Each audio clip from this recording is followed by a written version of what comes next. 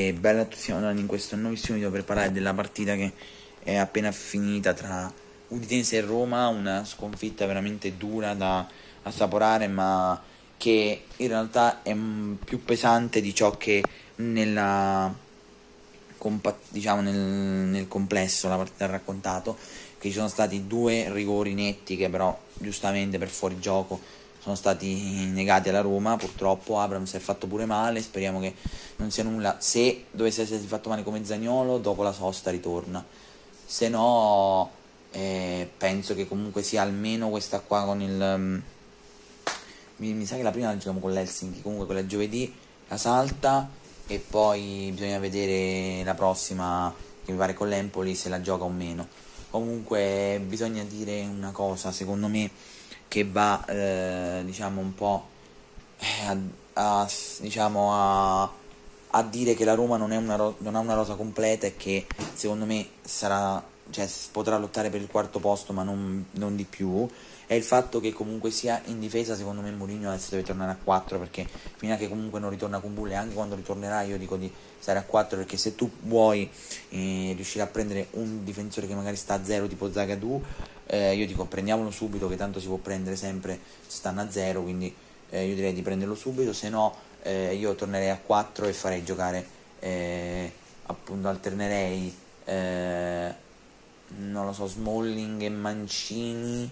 e i Bagnez con Bulla, secondo me, perché ci sono troppe partite, la gente è troppo importante. Oggi si è visto che la difesa non è stata troppo concentrata, il primo tempo comunque sia loro hanno avuto una marea di punizioni, una roba assurda, veramente assurda, forse qualcuna di troppo secondo me, e al primo tempo hanno segnato in questo modo. Poi vabbè, diciamo che al Fantacalcio avevo Udogi che ha preso 10,5, poi con la munizione 10, poi avevo Deulofeu che tipo da una parte diceva che aveva fatto l'assist, e nella cosa mia non ha dato l'assist, comunque ha beccato 7, quindi almeno magari là mi posso consolare che almeno al pareggio, forse anche alla vittoria potrei arrivare, però è difficile. Però a parte tutto quanto, sicuramente posso dire che Dybala ha avuto una clamorosa occasione nel primo tempo, purtroppo gliel'ha parata Silvestri, che oggi era veramente, è diventato, cioè è stato il Rui Patricio per esempio con la Juve, però ancora di più. Poi vabbè, abbiamo avuto sfortuna, abbiamo preso un palo, abbiamo preso un pallone che era praticamente arrivato poco sopra la traversa, e poi è andato sulla parte della rete in alto, quindi non è entrato. Non so se abbiamo preso forse anche un secondo palo, una roba pazzesca. Poi sì, in effetti è vero, cioè la Roma poi davanti secondo me non ha ricambio, perché adesso hai anche il Shaarawy che è infortunato, e poi in effetti hai Dybala, Zaniolo che è infortunato, il Shaarawy, Pellegrini. Volendo proprio, se devi azzardare, ci potresti mettere Sciomuro dopo, ma non è niente di che. E volendo, non lo so se pure Camara potrebbe fare, non lo so. Poi in teoria c'era come si chiama, Cristante, che lui era nato come trequartista e aveva fatto benissimo lì, però il problema è che hai Zaniolo e Shaarawy che sono out attualmente. La cosa vera e propria è che non abbiamo un sostituto di Zaniolo, infatti è stato un po' cioè un problema il fatto che abbiamo avuto l'infortunio di Wijnaldum, perché tu comunque avevi Wijnaldum che ti poteva giocare anche sopra, e poi in realtà avresti potuto provare a prendere da adesso Solbakken, non prendevi Camara, spendevi quei 2-3 milioni per Solbakken e niente, andavi così. Però vabbè, diciamo che oggi non è sfogo ma è delusione. Qualcuno può pensare che uno faccia un video sfogo, ma non è. Cioè, posso dire che al primo tempo abbiamo giocato bene, e secondo me l'1-0 è secondo me troppo eccessivo, e comunque nel complesso loro hanno meritato. Secondo me un 3-1 barra 3-2 secondo me sarebbe stato un risultato giusto, perché comunque sia la Roma le occasioni le ha avute, ha sprecato. Matic mi aspetto qualcosa in più, Cristante oggi mi ha deluso tantissimo, la difesa, ripeto, è stanca perché gioca sempre lei. Karsdorp secondo me non so che c'ha, non è proprio in condizione. Selic gioca molto meglio, è pronto, Spinazzola molto meglio di Karsdorp, però comunque non lo so, Zalewski gioca meglio, cioè boh. Cioè tra un po', un altro poco facciamo rinascere Vigna per il fatto che questi altri giocatori non giocano tanto bene, però no, devo essere sincero, mi fermo qua, devo essere sincero, cioè, è delusione perché alla fine il risultato è più ampio di quello che le statistiche dicono, cioè, con tutto che le persone possono dire, però mi hanno dato 4 pere, tutto quanto, è vero. Purtroppo probabilmente ci ritroveremo a -3 dall'Atalanta, abbiamo attaccato alle spalle praticamente l'Udinese, che con Sottil sta facendo benissimo perché a 10 punti ha fatto 3 vittorie e un pareggio in 4 partite,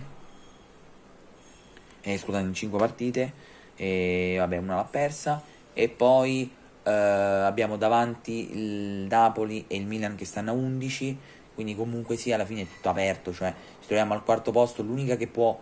sorpassarci è l'Atalanta se vince domani, ma è da vedere perché c'ha diversi infortunati, quindi non sarà nemmeno facile per l'Atalanta, però secondo me ce la può fare, quindi arriva al 13, per cui almeno il quarto posto ce lo teniamo. Cioè dovrebbe almeno, poi non so se l'Udinese ci supera per differenza reti, può essere, perché prima eravamo tipo a 6-2, adesso siamo 6-5 addirittura, perché nelle altre 4 partite avevamo subito un solo gol, che era quello con la Juve, e quindi forse siamo quinti, però alla fine sinceramente, cioè, adesso lo accetto pure di perdere con l'Udinese, e la cosa che non accetto è poi andare a perdere magari con altre squadre che quando giocano male, oppure comunque sia giocartela male, cioè sempre. Però se devi giocare il secondo tempo male, però il primo tempo alla fine te la giochi e meriti pure, dobbiamo ripartire da qua.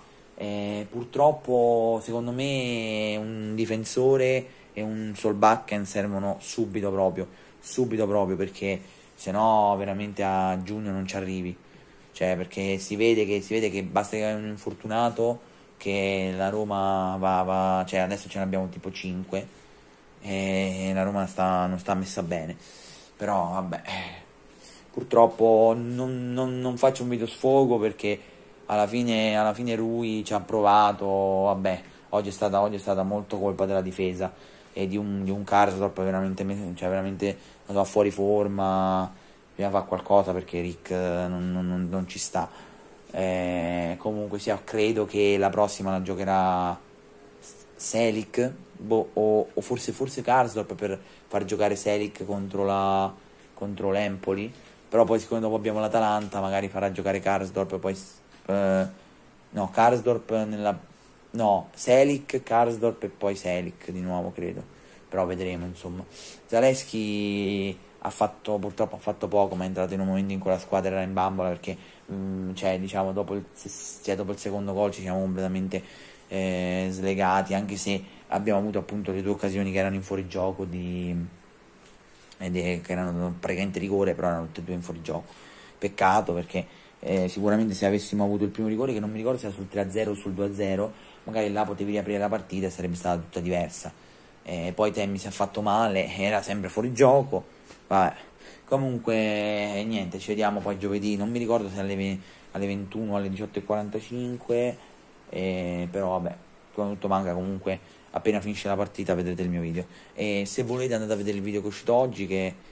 a differenza di questo è stato tutto editato, fatto, quindi